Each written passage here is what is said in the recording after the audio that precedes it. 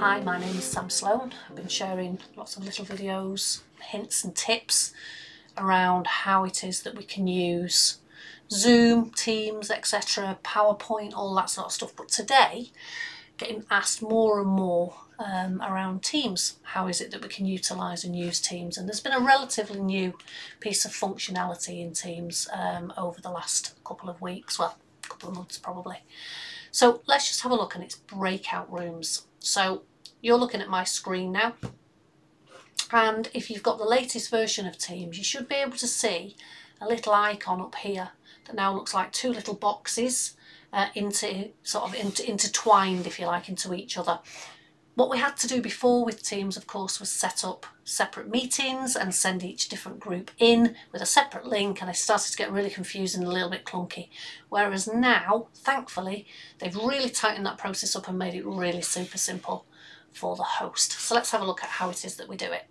So we're going to click on the little icon, and then you'll be presented with a box, however it is that you want to select and set up your breakout rooms. So it's going to ask you first of all how many rooms that you need. So let's just say 2, because I've got 2 participants in, just for the purposes of this. And it also then gives me a couple of other choices. Do I want to do it automatically? In other words, the system will set that up, and whoever's in your meeting, other than of course the host, it will send in to breakout rooms, or it will select them to go into breakout rooms, for instance. But then of course you've got a manual option. The automatic option, pretty obvious what it does. It actually physically selects the individuals for you, cuts out a little bit of legwork and makes it a bit easier. But let's do it in a manual way first of all, just to kind of see how that works. So I've selected manual, 2 rooms, and then I go to create rooms. What that will do is it will now throw the breakout rooms over onto the right hand side, not into your participants panel, but actually into like a little breakout panel separately.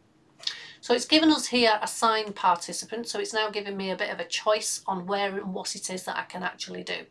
So let's just say ZZ Sam here. I've selected ZZ Sam, and it's going to ask me to assign to which room. So I'm going to select ZZ Sam in room number 1. We can see her there. Now this guessed ZZ Sam by the look of it, possibly because I've joined as the same person, if you like, within my 2nd or 3rd machine. It's just not allowing me to select. But if it did, it would allow me to select that. I would assign, and then ZZ Sam would go off into the 2nd room as well.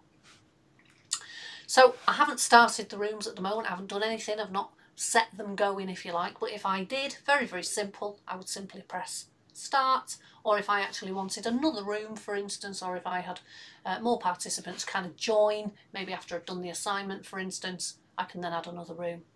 But all I simply do now is press start.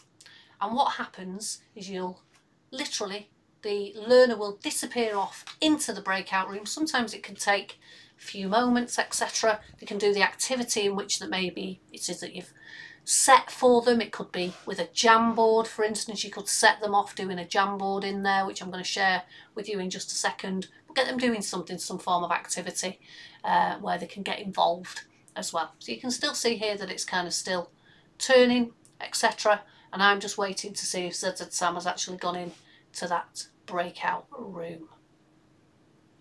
So I'm just going to pause the recording just for a second. Oh, there we go. Sam, I was just going to say, well, Sam's already in there. So Sam will have now gone off into that breakout room. And if I wanted to, now I've got a few options there. I can go and join the room, I can rename the room, or I can physically close that room. And you can see there that it clearly says that that room is open, which is fantastic. So ZZ Sam, off she has gone into that breakout room as well. So like I've said, I can, if I wish to, I can go and join that room.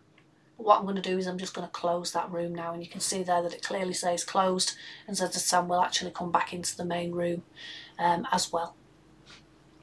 I think it might give you a countdown timer. Sometimes I kind of, when I'm looking across to my 2nd machine, but they tend to come back in within a few seconds anyway, and then come back into the main room as well. It's really easy to use, but one of the other things that you can do, of course, is things like Jamboard in breakout rooms. Now we've done it in Zoom before, but how is it that we can actually utilise it within Teams?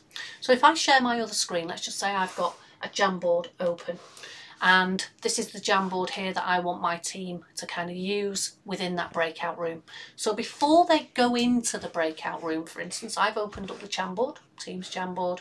I could put on, if I wanted to, a sticky note, maybe the task or whatever it is that I would like them to do. Can you please, whatever the task is, whatever it is, like I've said, I want them to do, could do that for them. So we can have that ready for them when they go in. And of course I can share my screen with the learner before I actually do this and before I send them into the breakout room. I can then go up to share. This is before you'd send them in. You can see here though at the very bottom as I go into share on the Jamboard that actually it shares only the link, if you like. If I just drop that down, we can see here that it actually only says viewer.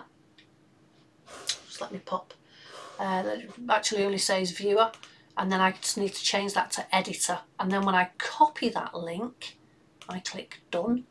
And then if I just go back into my screen here in this main room, I just simply pop that link into chat.